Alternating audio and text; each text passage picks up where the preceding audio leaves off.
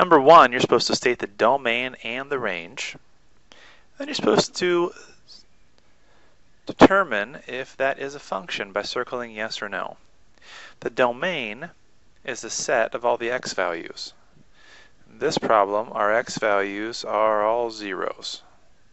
So the domain is the set of 0.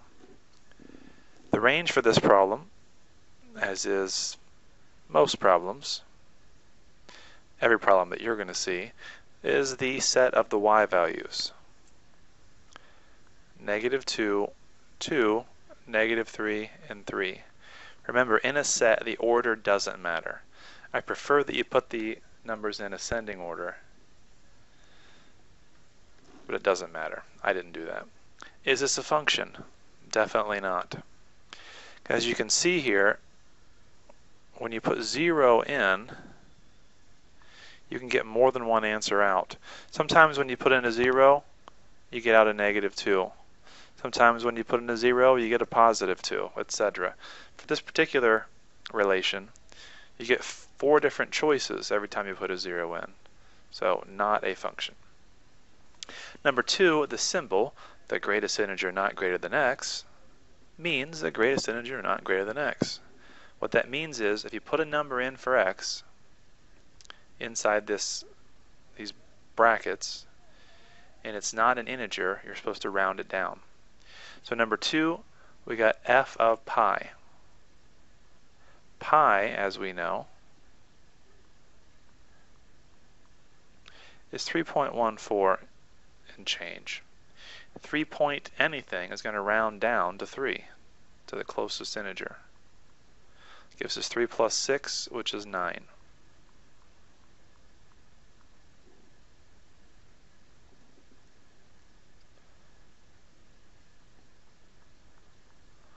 Number 3, given that x is an integer, state the relation representing each of the following by listing a set of ordered pairs.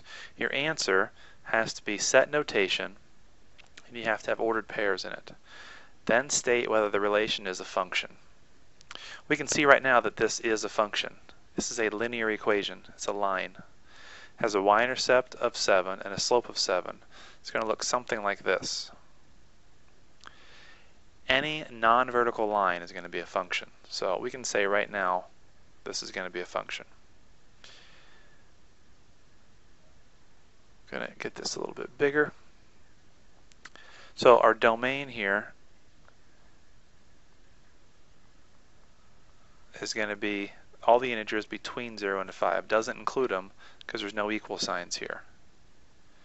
So it could be 1, 2, 3, and 4. So we're going to substitute into this equation one at a time each of these numbers, showing all of our work. So we got y equals 7 times 1 plus 7. 7 times 1 is 7. 7 plus 7 is 14. Gives us the ordered pair 1, 14. So that's one of our ordered pairs in our answer.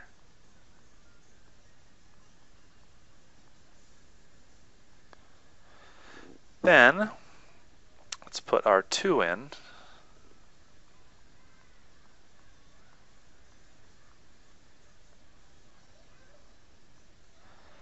Two times 7 is 14. 14 plus 7 is 21. Gives us the ordered pair 2, 21.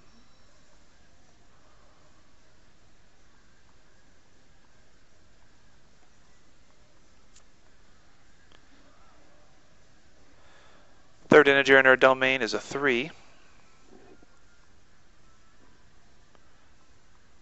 So we got 7 times 3 plus 7, which is going to be 21 plus 7, which is 28.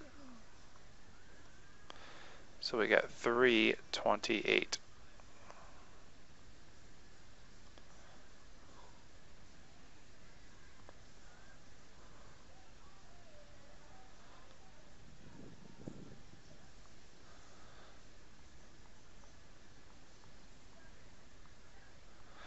Finally, we need to put the 4 in.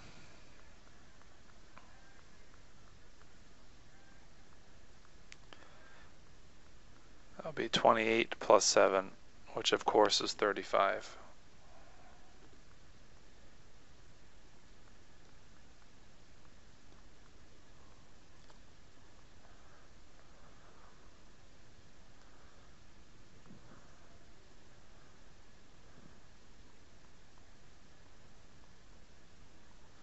This is in a set, each ordered pair separated by a comma, set notation. And we can see here that once again it is a function, because every time you put in an x value, you get the same y value every time.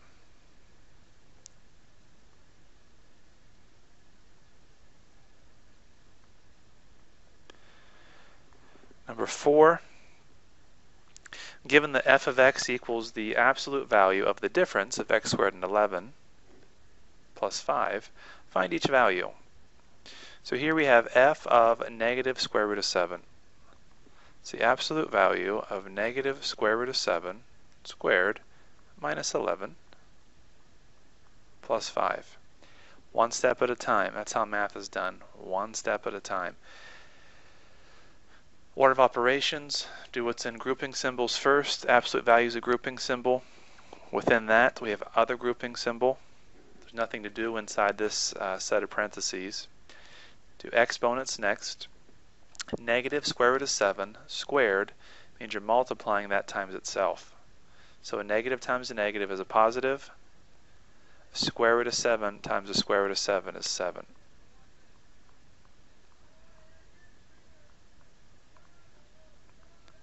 Seven minus 11 is negative 4.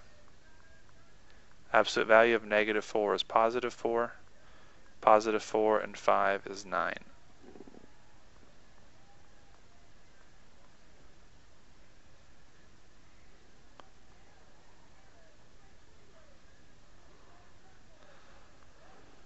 Number 5. Name all the values of x that are not in the domain of the given function. So we're trying to find the excluded values. Excluded values come from two locations.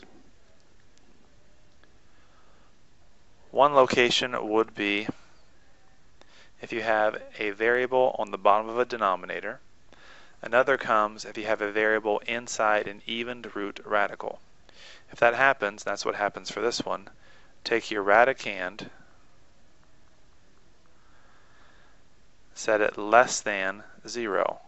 That means you're saying what's inside the radical is negative. If it's negative, the even root of a negative is imaginary. So we have x squared minus 25 is less than 0. What I've told you to do here is to solve the boundary. So you're pretending that it's an equal sign and solving it.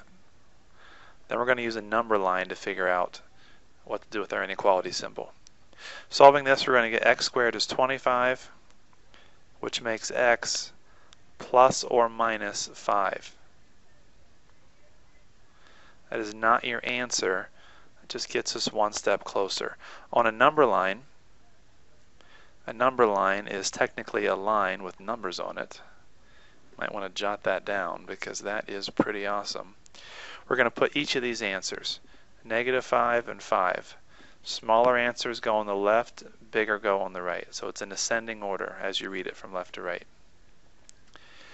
We're focusing on this part right here. X squared minus 25 is less than 0. In other words, you're trying to focus on having 0 by itself, which is what we have in this step. Notice it says less than. So we're going to separate this number line using dashed separators, dashed vertical segments. Dashed means it does not include it. If it was solid, then that means it's including it. Pick a test point to the left, between your two numbers, and to the right. Doesn't matter what number you pick. You take the test point and you plug it in to this yellow inequality. You don't really care what the actual number value is. You care if it's positive or negative. And negative 10 squared is 100. 100 minus 25, that's a positive number. 0 squared minus 25 is negative. 10 squared minus 25, that's also positive. It says here that we're looking for negative answers. That's when it's less than 0. So our negative answers is when it's between negative 5 and 5.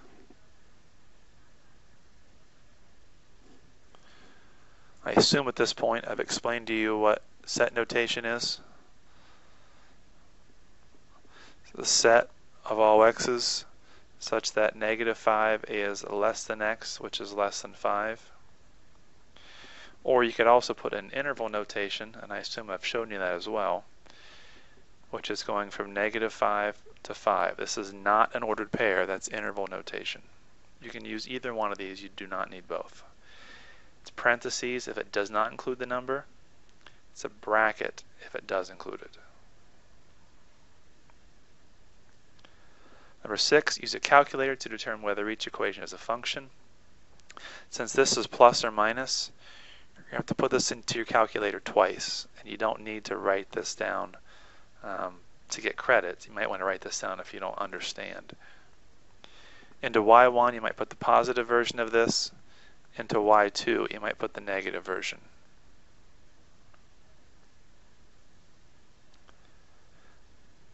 So the graph is going to look like this.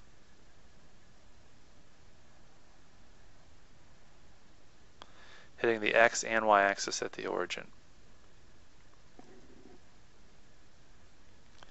Is that a function? Definitely not a function, because it does not pass the vertical line test.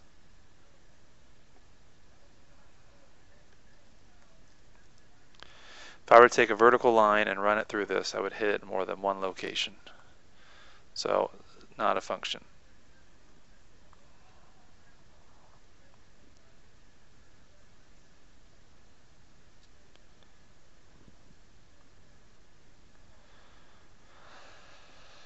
Number 7, write an inequality that describes the graph. We focus on the boundaries. We have two boundaries here.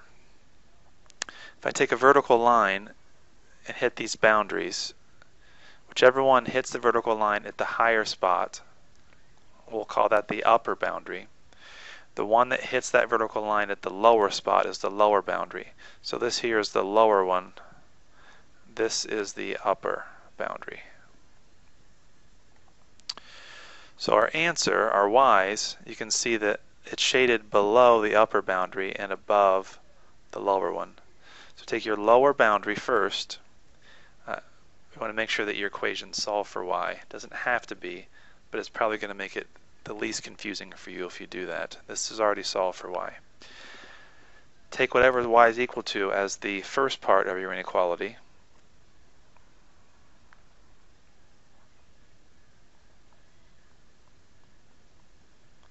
Use the less than symbol. It's less than or equal to because we have a solid boundary. Then you put your y, another less than or equal to, then you put your upper boundary.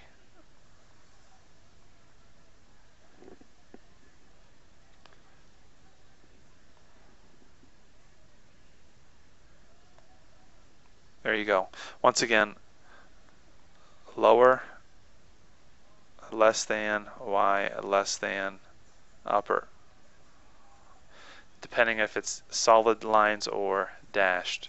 If it's solid, you use equal to. If it's dashed, then you don't use equal to.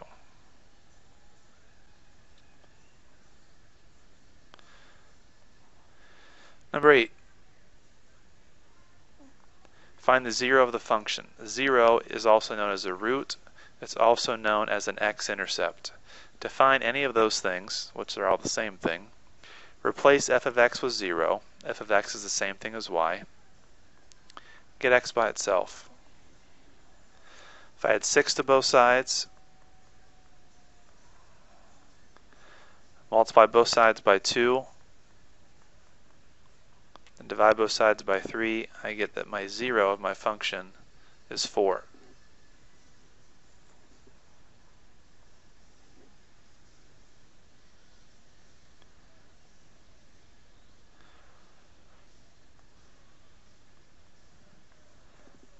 Number 9.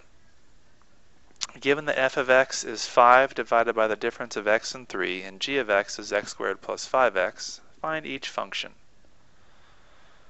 F plus g of x means f of x plus g of x.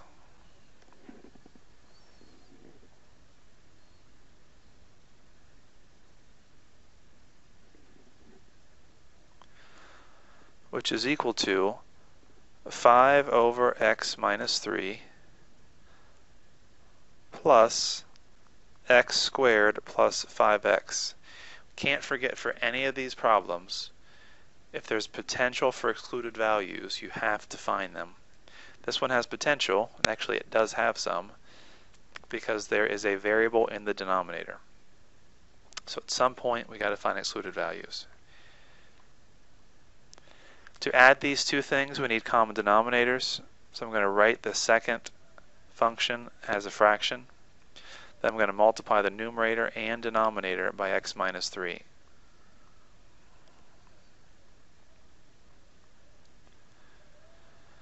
Once you have common denominators, you can add these together. Our denominators are x minus 3. The first part of my numerator is this 5 plus. This plus does not affect the signs after this. So I do not need to put the following in parentheses or brackets. If you want to, you can, but you don't have to. If this was subtraction, you would put this following product in parentheses or brackets. X squared times x is x cubed. X squared times a minus 3 is a minus 3x squared. 5x times x is plus 5x squared. Plus 5x times a subtract 3 is a subtract 15x.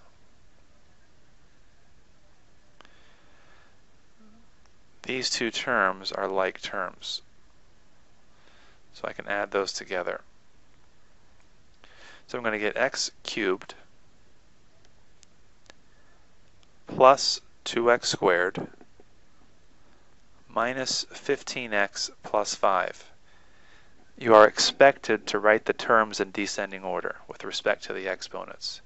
If you don't do that, I will not take points off, but I do expect you to do that.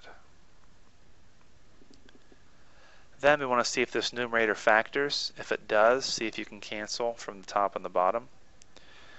But before you do any canceling, you have to make sure you find excluded values.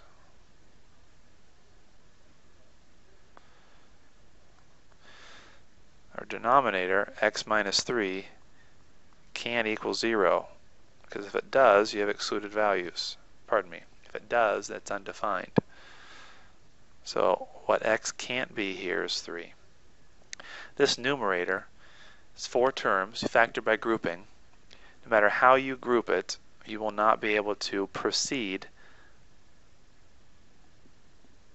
after you group the terms together. You will not factor. Therefore, this problem is finished. We just have to say f plus g of x equals this, and we have to say x cannot be negative 3. So this whole mess right here is your answer.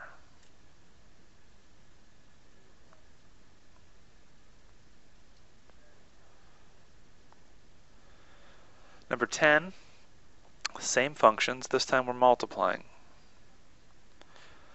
IMHO, multiplying is the easiest thing to do. F times g of x means f of x times g of x, which means 5 times, divided by x minus 3 times x squared plus 5x. It's got to be in parentheses. When multiplying, you multiply the numerators and you multiply the denominators. These yellow things are the numerators. These green things is the denominator. If there's no denominator, it means it's 1.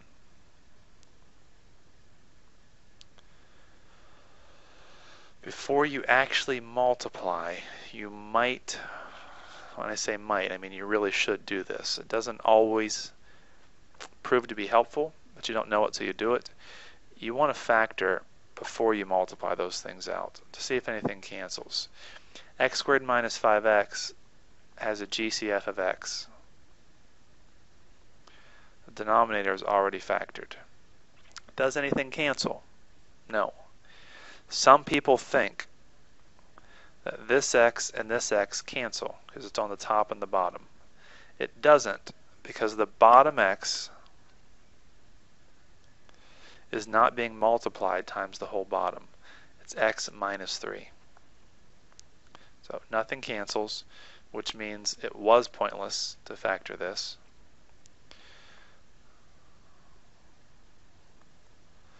So as we continue here, multiply the numerator out because you don't want parentheses when you're simplifying. We're going to get 5x squared plus 25x divided by x minus 3. I need to move this over a little bit. This is f times g of x. Make sure you make this a closed dot. And x can't be, and make sure you find your excluded values. Our denominator never changed. It was always x minus 3. Denominator can't be 0, therefore x can't be 3.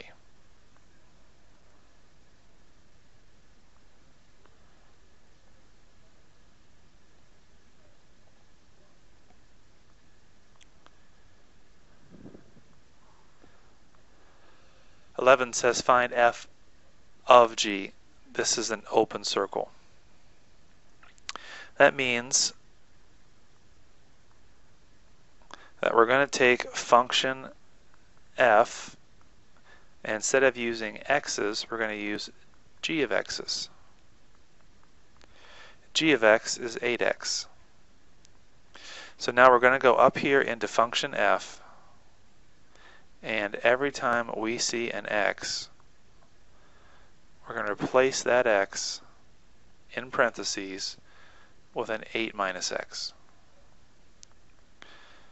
So that's 8 minus x squared minus 8x minus 20.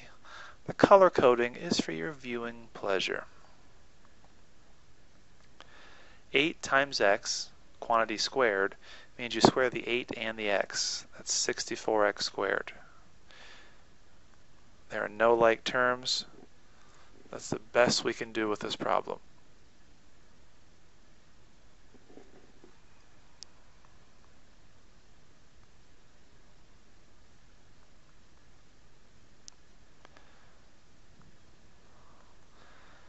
Write the answer down at the bottom. We're going to cheat a little bit because that's how I was raised. Number 12, determine if the given functions are inverses of each other. Circle yes or no. If these functions are inverses and you do composition in both ways, f of g of x and g of f of x, in both times you get the answer of x, they're inverses. If either one of those compositions does not give you x, then they're not inverses. So let's do f of g fog of x.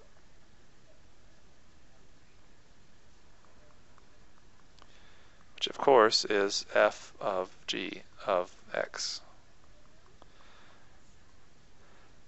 G of x, before I substitute this in, it's generally easier if these functions don't have parentheses. I'm going to distribute the 2 in both of these like so. G of x is 2x plus 16. So in function f, we're going to replace the x with 2x plus 16.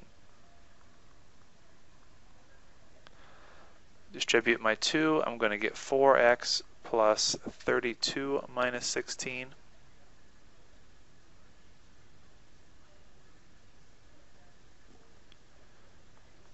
which is going to be 4x plus 16. That's what f of g of x is. That has to be x for these to be inverses. It's not. So they're not inverses. I don't have to check g of f of x. Theoretically, that could come out to be x, but it wouldn't matter because they both have to be. 13. Find the inverse of each function, then decide whether the inverse is a function. To find the inverse, replace f of x with y. Interchange your x's and y's. Get y by itself.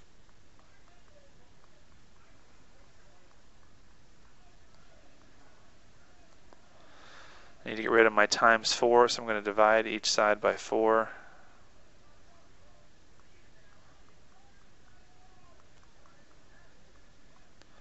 To get y by itself, square root both sides. When you take the even root, you do plus or minus.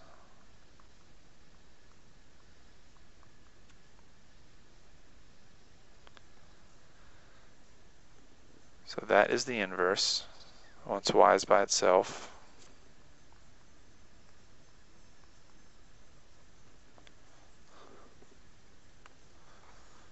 Whoops.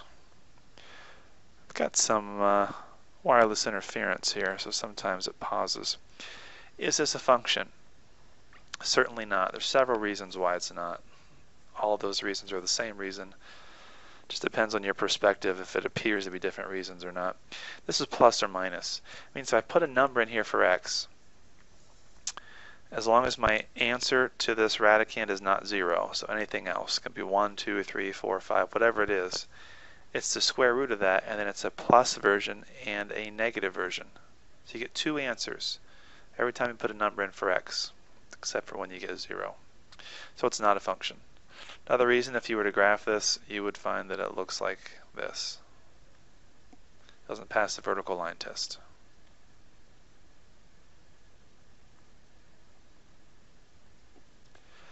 (14) Use the distance formula, midpoint formula, and slope formula. That's what these directions say, even though they don't say that. Distance.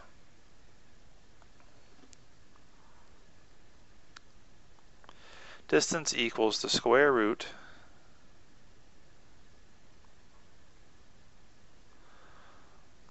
of delta x squared plus delta y squared.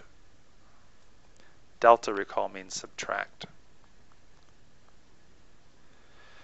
My x values are 4 and 11. My y values are both a. By the way, if you ever become a teacher, don't use a's as your variables. They look like 9s. Notice my square root symbol didn't extend far enough. Has to go above the whole problem. So I need to go back up here and extend it. 4 minus 11 is negative 7. A minus, I messed up, I'm sorry. This right here should say A minus A, not A plus A. You were probably screaming at your computer a moment ago. You were screaming correctly. A minus A is 0.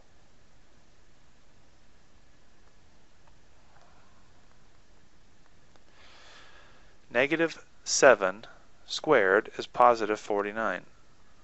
0 squared is 0. 49 plus 0 is 49. The square root of 49 is 7. So that's the distance. Slope. Slope is delta y over delta x. Subtract your y's over subtracting your x's. It's a minus a divided by 11 minus 4, or 4 minus 11. It doesn't matter. That's 0 over 7, or 0 over negative 7. 0 divided by 7 is 0. What kind of a line has a slope of 0? Horizontal. You don't have to write that down, but I'm just reminding you because it's important. Midpoint. Sum of your x values divided by 2, followed by the average of the y values.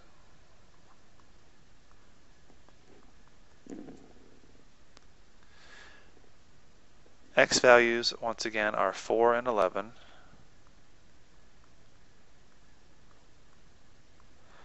Y values are A and A.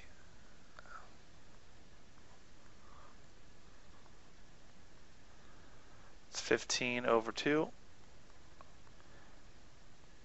2a over 2. Don't use a's for variables. That is just ridiculous.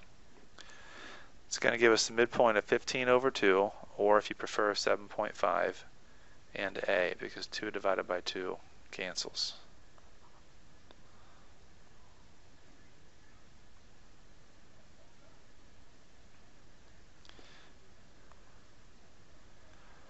Graph the compound inequality. Well, simply graph the boundary and then shade accordingly. Let's take this first part here. Pretend that it's an equal sign. That's what the boundary is. Y equals negative 2x minus 5. The y-intercept is negative 5. 0. Let me write this over here. 0 and negative 5. Slope is negative 2, so you go down 2 to the right 1, or up 2 and to the left 1. Looks something like this.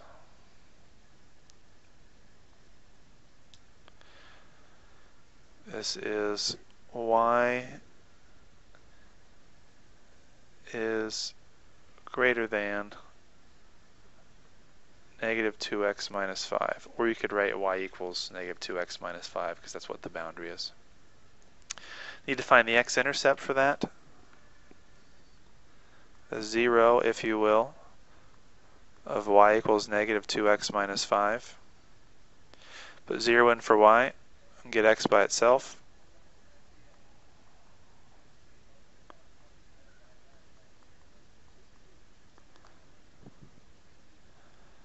And you get negative 5 over 2 or negative 2.5, whichever you prefer. That's what crosses the x-axis.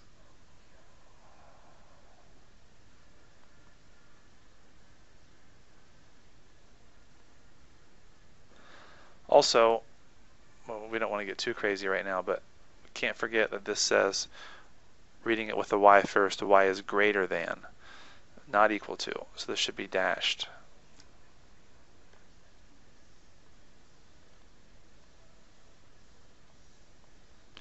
And we graph the other boundary.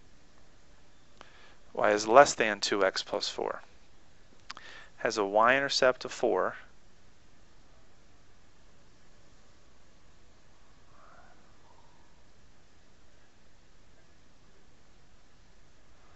Also has a slope of negative 2.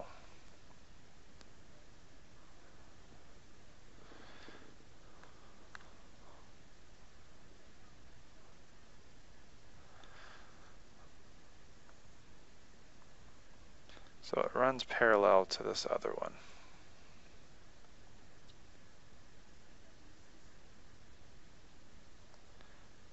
It's also dashed.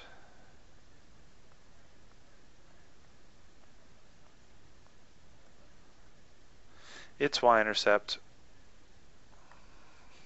pardon me, its x-intercept of its boundary.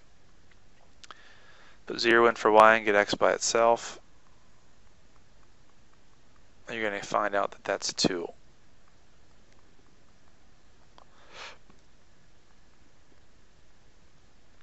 Now these two graphs that we have, make sure you label each of those. This one here was y is less than negative 2x plus 4. It's bigger than this one and smaller than this one, so it's between them. Bigger than one and smaller than the other, so it should be shaded between.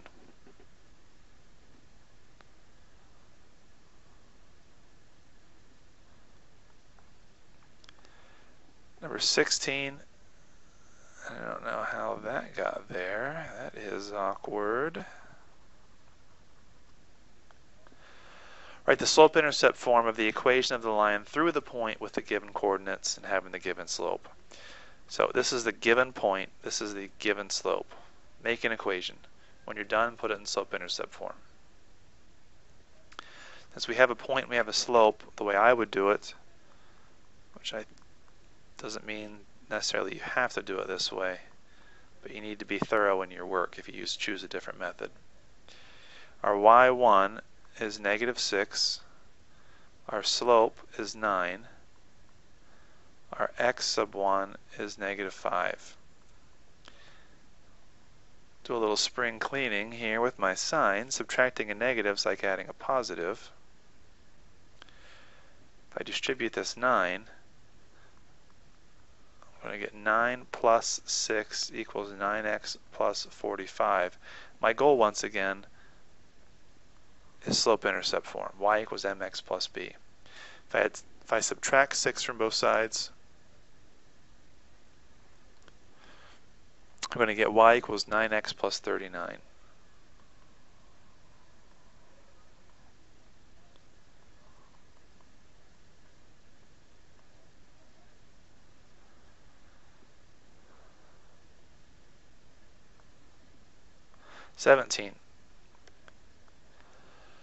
Write the equation in slope-intercept form of the equation of the line through the points with the given coordinates. It's the same thing as 16, only you have to do a step at the beginning.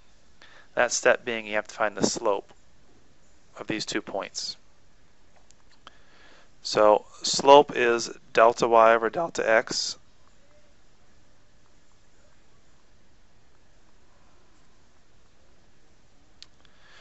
Y values are 9 and 1. X values are 3 and 7. It's going to be 8 over -4, which is -2.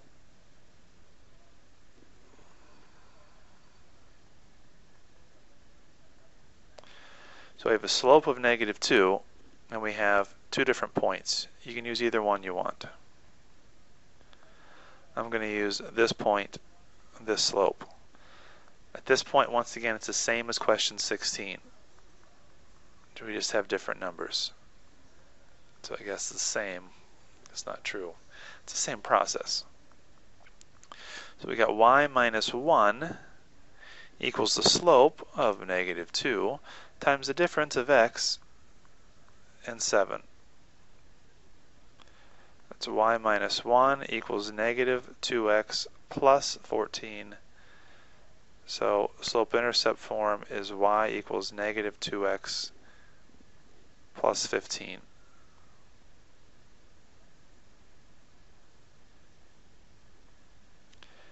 Number 18.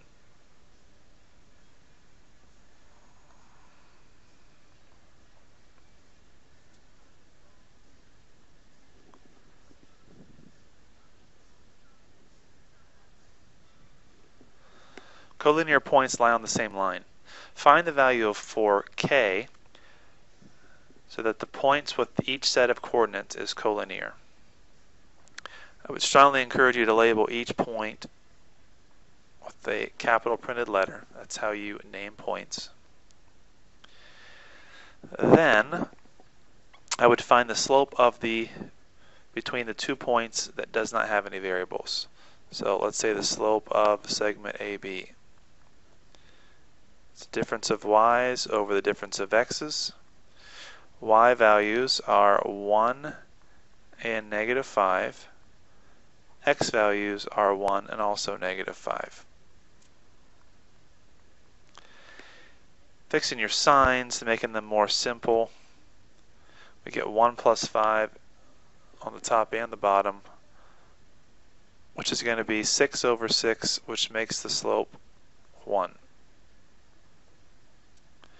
The slope from A to B has to be the same slope between any 2 pair of points in this problem, because we want to make them have the same slope.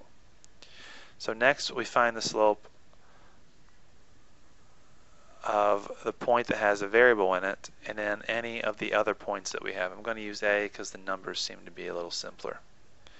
So I'm going to find the slope of segment AC. It's delta y over delta x. That slope from A to C needs to be the same as A to B. A to B is 1. So I'm going to replace the slope of AC with 1.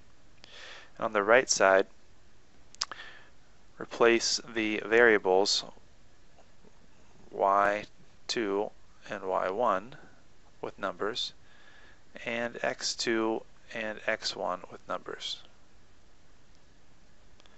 It's going to give us a 1 equals 6 minus 6 divided by k minus 1. I multiply k minus 1 times both sides, add 1 to both sides, I get k is 7.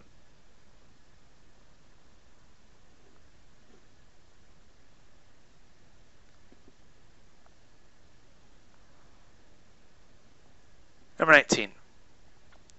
Determine whether the figure with the vertices with a given coordinates is a parallelogram. Circle yes or no. Lots of methods that you could use that would be appropriate. Whichever method you choose, the first thing you need to make sure is which are the sides of the parallelogram, which are the diagonals. So I'm going to call each of these points a letter.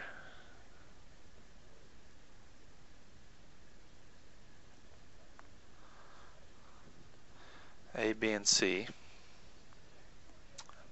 A, B, C, and D, rather. I'm going to plot those points. It doesn't have to be perfect, but I need to have some type of guideline of where these points fall in the coordinate plane.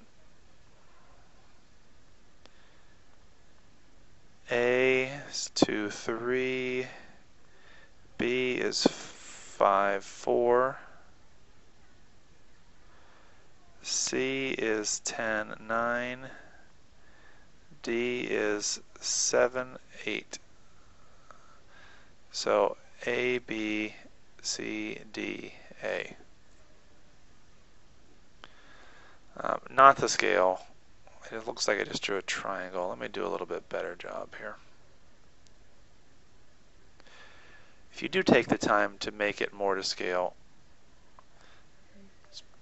it's best, really. I don't have that kind of time, people.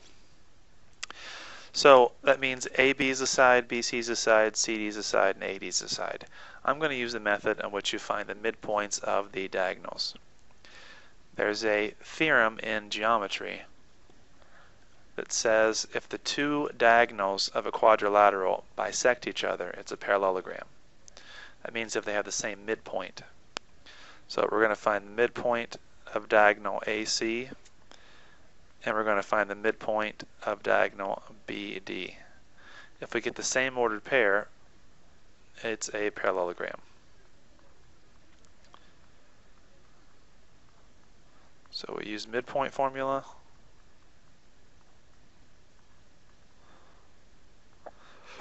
X values for A and C are 2 and 10.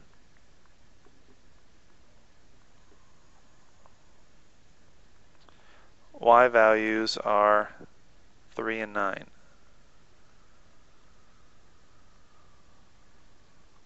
I think I am writing just a tad too big.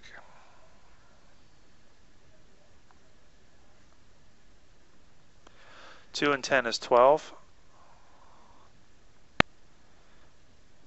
3 and 9 is 12. So I get 6, 6. Now these numbers don't have to be the same. That's a coincidence. But whatever this pair of numbers are, it has to be the same pair of numbers for segment BD.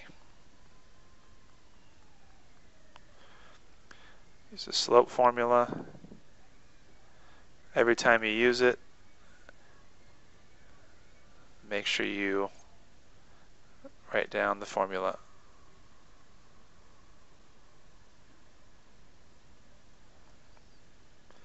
X values for B and D are 5 and 7.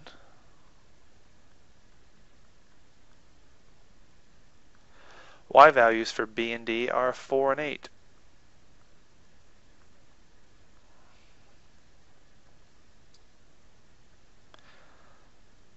Once again, I wrote a little bit too large. I got to shrink this down a bit so I have room to finish this. It's going to give me 12 over 2 and 12 over 2,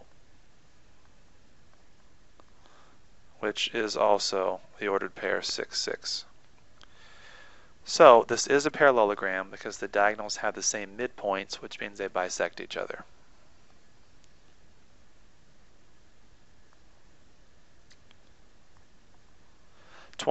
Write the standard form. Standard form means positive ax plus by equals c. A has to be positive. A, b, and c have to be integers. The term with the x and the term with the y have to be on the same side of the equation. Have to be. Write the standard form of the equation of a line that is parallel. Parallel means same slope. To the given line, this is our given line, and passes through the given point. This is our given point. So the first thing we do is take the line that we're given, find its slope. To find its slope, we have to get y by itself. So it's in slope-intercept form.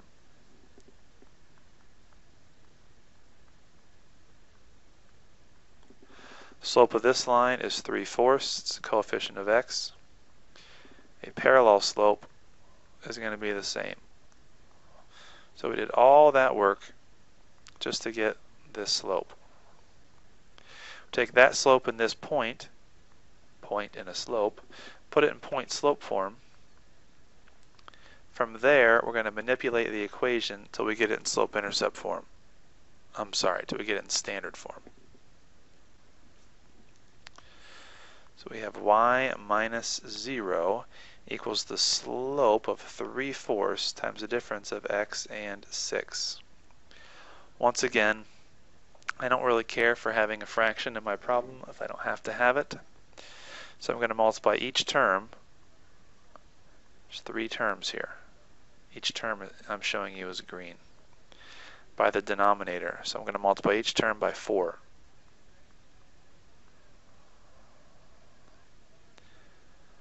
It's going to give us 4y, 4 times 0 is 0, equals this 4 and this 4 cancel because you're multiplying 3 by 4 and you're dividing 3 by 4. So I have 3 times the difference of x and 6. Distribute the 3 and I get 3x minus 18. Subtract 3x from both sides. This is not the answer because remember the coefficient of x has to be positive. Multiply each term by -1 and you're going to get 3x minus 3y equals a positive 18. I do not need to write the positive.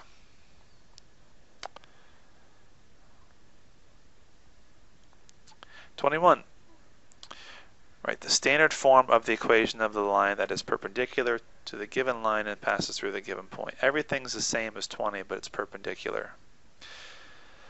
Perpendicular slope means you're supposed to use the negative reciprocal. Negative recip. This slope is 3/7. Its perpendicular slope is negative 7/3.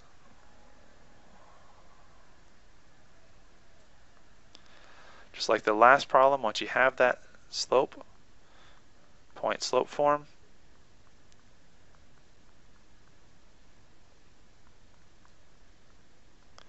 plug your numbers in.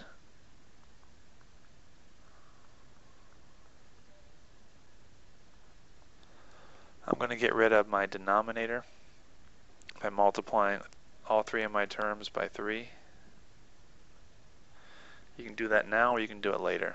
Eventually you're going to have to do it.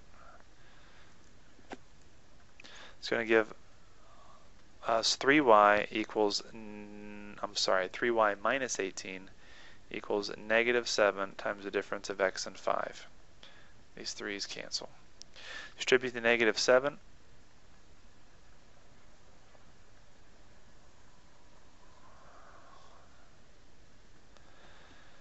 Get your constants on the right, your terms with x's and y's on the left. I'm going to add 7x to both sides. I'm going to add 18 to both sides.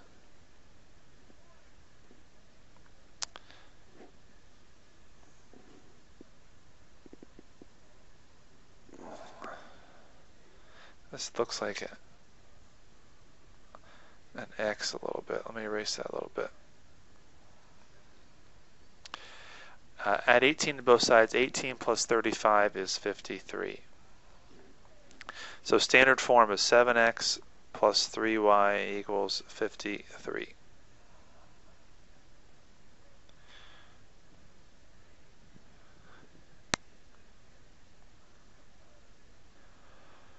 '22.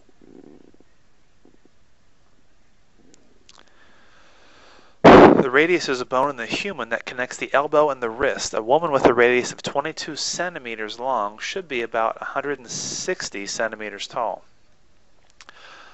That was an ordered pair, by the way. A woman with a radius of 26 centimeters should be about 174 centimeters tall. That was another ordered pair. Write a linear equation relating the height y to the length of the radius x. So first thing, we need to define our variables, even though it tells us what those are.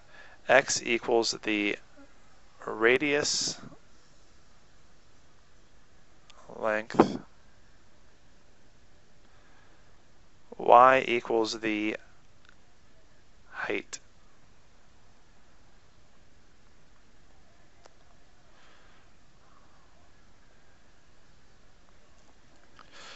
To write a linear equation, where you're going to put it in slope-intercept form or standard form. Your choice. I'm going to put it in slope-intercept form is what I'm going to do. So I need some ordered pairs. We got 22 pairs with 160, 26 pairs with 174.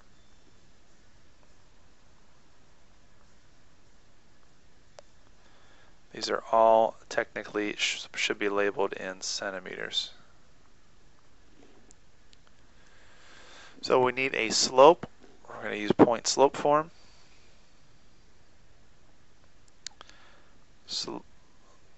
Pardon me. We need to first find the slope. So we're going to use the slope formula. Delta y over delta x. So 174 minus 160. 26 minus 22. It's 14 over 4, which is 7 over 2.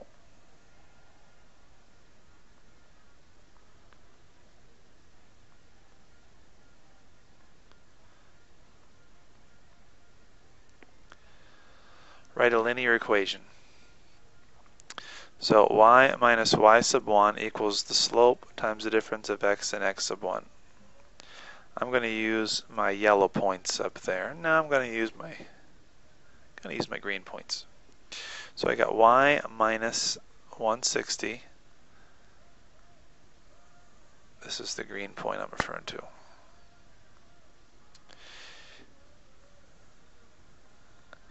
Equals the slope, which is 7 over 2, times the difference of x and x sub 1, which is 22.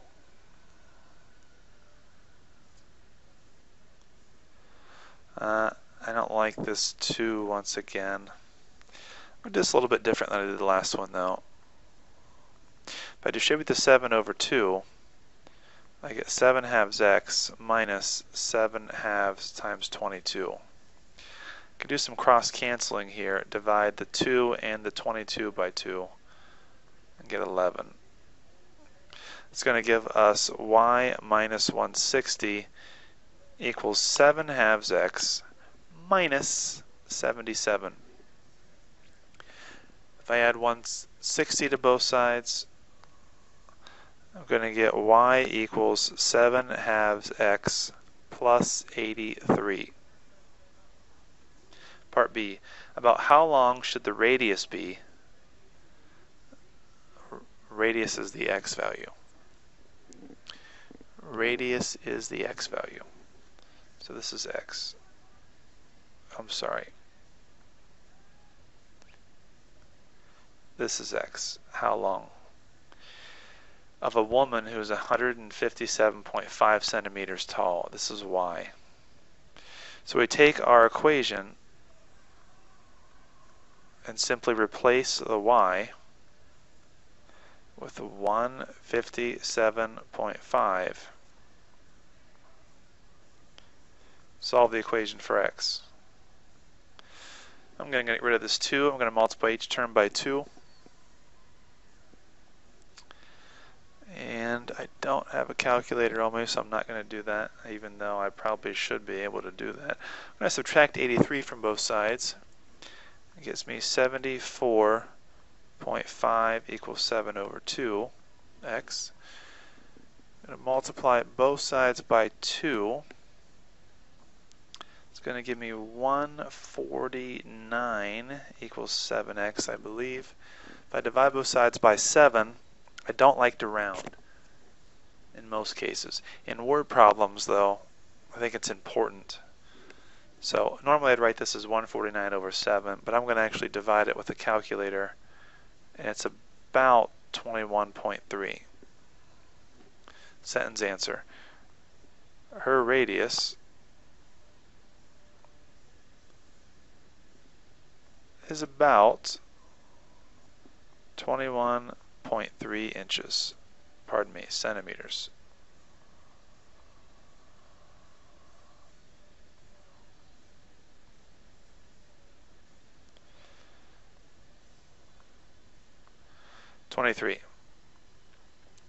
Population of Dallas-Fort Worth metro area was that number in 1970. The population grew to this number in 1990. If x represents the year and y the population, find the rate of increase for the growth of the population. This problem is asking for the slope. That's it. Just the slope. So x is the year, y is the population. So the question is, what's the rate of increase? Rate is slope, which is delta y over delta x. Ordered pairs, x is year, y is the population. One ordered pair is 1970,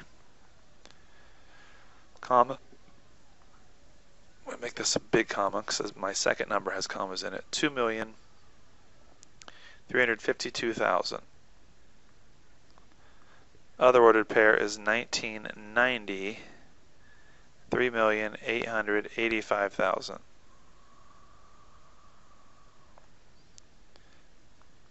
So delta y. It's the difference of 3,885,000 and 2,352,000. X values is a difference of 1990 and 1970.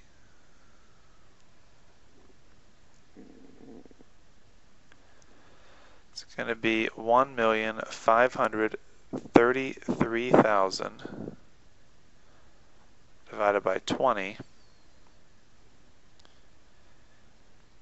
which is 76,650.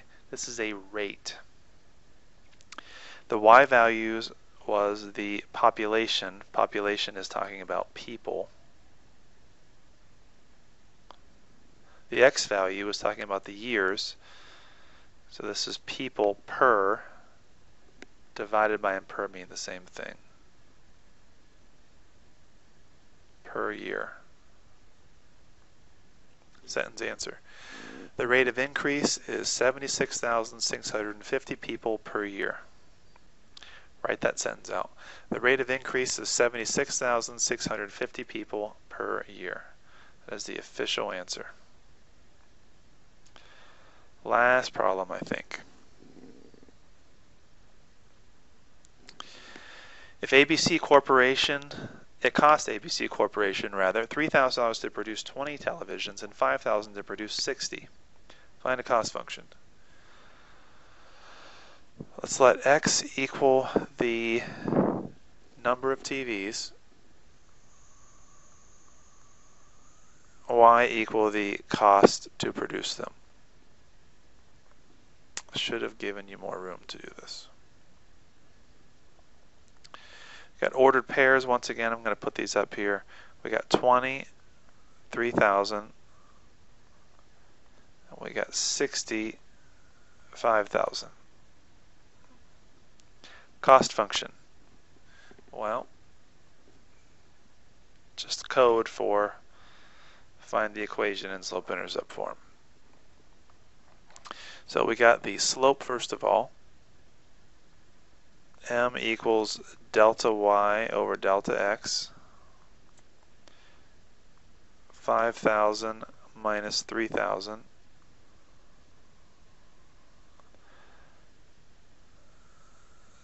$60 minus 20.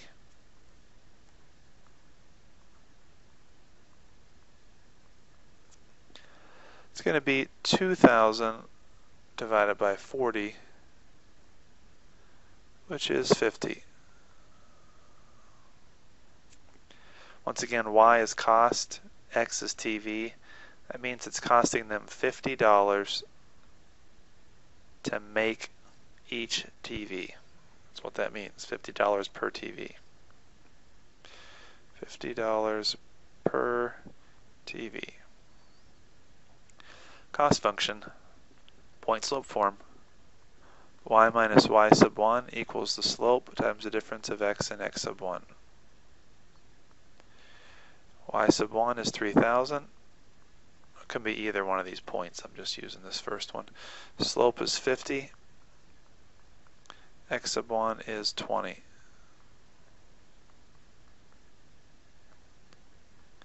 So we got y minus 3,000 equals 50x minus 1,000. It's going to be y equals 50x plus 2,000. Supposed to be a cost function, so instead of writing y, we're going to write c of x equals c for x. Function notation.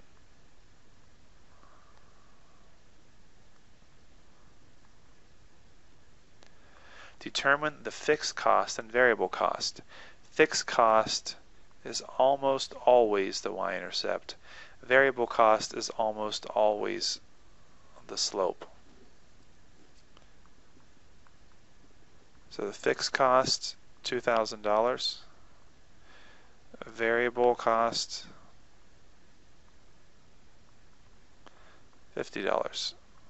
Sketch it. Y-intercept's at 2,000.